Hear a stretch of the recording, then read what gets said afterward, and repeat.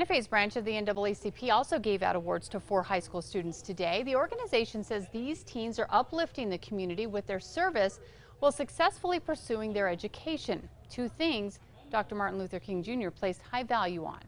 When I was in foster care, I benefited a lot from the clothing drives and the homeless shelter things that everyone did. Community service is more integrated into my life just as a normal thing, so it's not exactly a separate thing for me. The students were awarded money, a certificate, a commemorative gift, and a membership to the NAACP.